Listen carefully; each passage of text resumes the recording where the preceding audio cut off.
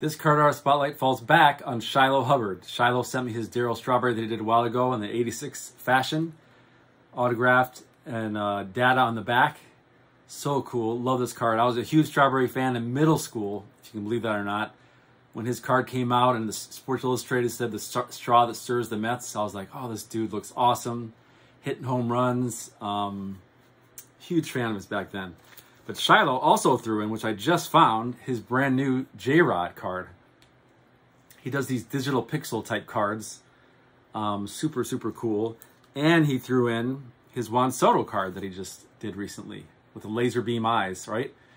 There he is taking a ball because he's got laser beams for the strike zone. So Shiloh, thank you very much. I'll put his info in the description so you can follow him. Does some great work. Glad to have him back on the scene. Shiloh with the Straw Man.